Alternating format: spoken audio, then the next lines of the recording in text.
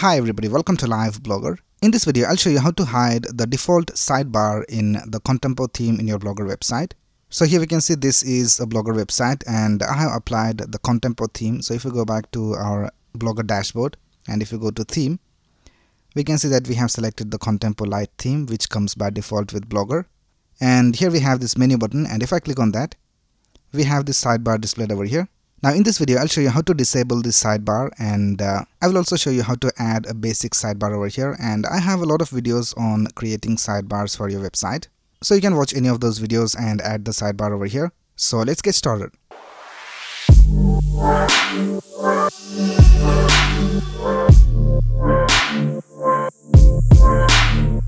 Now it is really simple to disable the sidebar. If you just hide this menu button, then the sidebar won't be able to appear on the screen. So what we will do is we'll just get the selector of this menu button, and then we will just hide it using CSS. So let's right click over here and click on inspect. And if we scroll up, we can see that this is the button. So here we can see we have this button with the class of hamburger menu. So this is the selector. So let's select this and let's copy it from here. And let's go to our theme code. So let's go to the dashboard, and here in theme you can go over here to this arrow and click on edit HTML. And let's scroll down and go to the CSS. So this is all the CSS of the theme. Let's scroll all the way to the bottom. And this is where the CSS ends. So I'll just make some space over here. And here we just paste the selector. And here I'll just type display and set it to none. Alright, now let's click on save. Alright, now let's go back to our website and let's refresh this page. And now we can see that the menu button is not being displayed over here, and now we don't have the access to the sidebar. So that's how you can disable the sidebar in the Contempo theme in your Blogger website. Now let me show you how to add your own sidebar over here. So for that, let's go back to our theme code, and I'll just create a basic sidebar. I'll just create a division. So I'll just go to the end of the theme code, and just before the body ends, we'll just create a division for the menu button. So we will create a new menu button. So let's create a division and let's give it a class of custom hamburger menu. And in this division, I'll just add a text menu, and let's close the division over here. Now this is going to be the menu button. Now you can go ahead and replace this text with your own icon or whatever you want over here. You can also use font awesome icons over here. I'll just stick to this text. And now let's create the sidebar. So I'll just create a division and we'll just give it a class of custom sidebar. And let's close the division over here.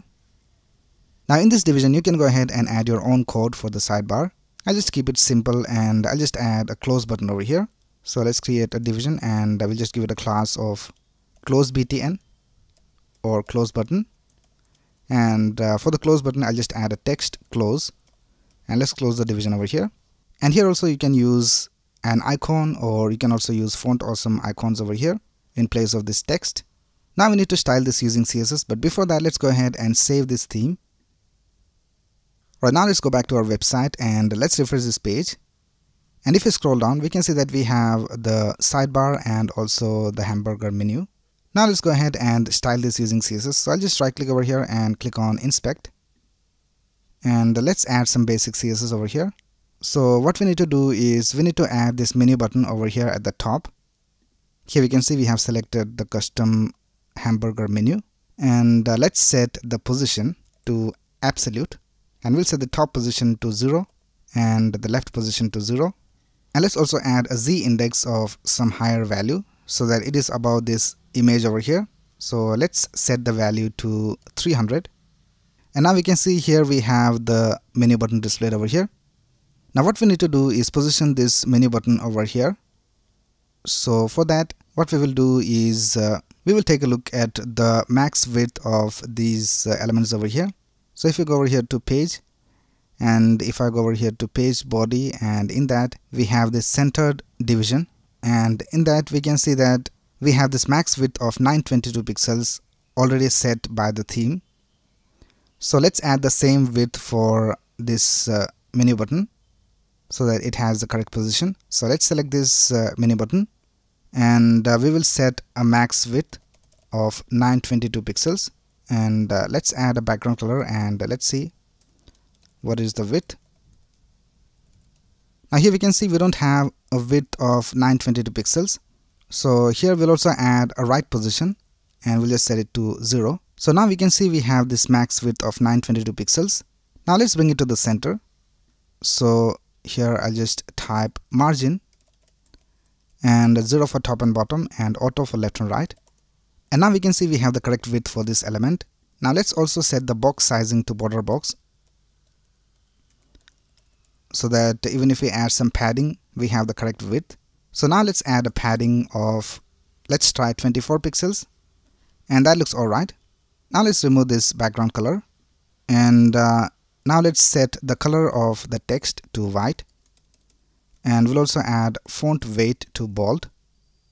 And I think that's it with the menu button. So let's copy all of this CSS from here, and let's go back to our theme code and let's go to the CSS. So we had a class of custom hamburger menu, and let's paste all the CSS over here, and let's remove this background color line from here. Alright, now let's add some basic styles to the custom sidebar. So for the sidebar we had set a class of custom sidebar. If I right click over here and click on inspect, here you can see we have this custom sidebar. So let's style that. We'll just add some basic styles over here. So I'll just tap dot custom sidebar, and we'll set the position to fixed, and we'll set the left position to 0 and the top position to 0, and we'll also set a height of 100 viewport height, and we'll set the width to 240 pixels. And let's add a background color. Let's just try light blue, and we'll also add a Z index. Let's set it to 400, and now let's save this.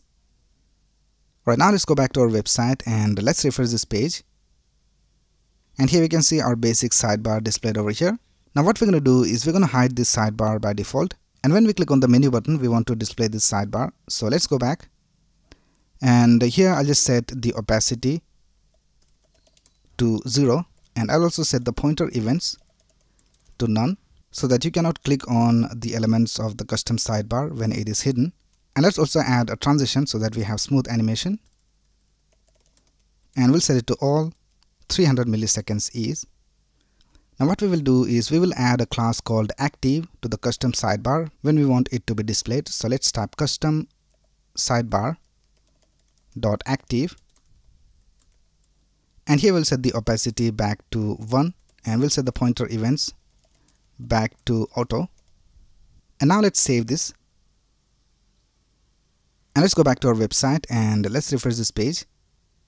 And now we can see we have this menu button displayed over here. Now the last thing we need to do is when we click on this menu button, we want to display the sidebar. And when we click on the close button, we want to hide the sidebar. So for that we will use some JavaScript. Let's go back to our theme code and let's go to the end of our code. And here I'll just create a script tag.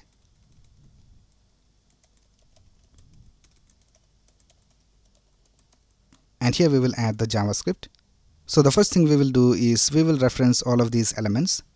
So let's type const custom sidebar equals document dot query selector, and here I'll just type custom sidebar, and then we will select this close button. So let's type const close button equals document dot query selector close btn, or we'll just type custom sidebar close button, and then we need to reference this custom hamburger menu. So let's type const custom hamburger menu equals document dot query selector, and here I'll just type custom hamburger menu. Right, now let's add event listeners to these elements. So let's type custom hamburger menu dot add event listener, and we will listen for the click event, and let's create an arrow function over here. And here we just need to add the active class to the custom sidebar. So let's type custom sidebar dot class list dot add active. And now in the same way we need to remove the active class when we click on the close button. So I'll just copy this and let's paste it down here, and let's change this to close button, and here I'll just tap remove instead of add, and now let's click on save. Right, now let's go back to our website and let's refresh this page, and now let's click on this menu button, and we have the sidebar displayed over here, and if I click on this close button, the sidebar is hidden. So that's basically how you remove the default sidebar from the Contempo theme and add your own custom sidebar. Now this is just a simple division with this close button. Now you can go ahead and add your own elements over here. You can also add images, links, or whatever you want over here. And I also have videos on creating sidebars from scratch using HTML, CSS, and JavaScript. So you can go ahead and check that out in this channel as well. Alright, so that's it for this video. If you have any doubts, you can ask in the comments below. And if you like this video, please click on the like button and subscribe to this channel to get the latest video updates. Thanks a lot for watching. Have a nice day.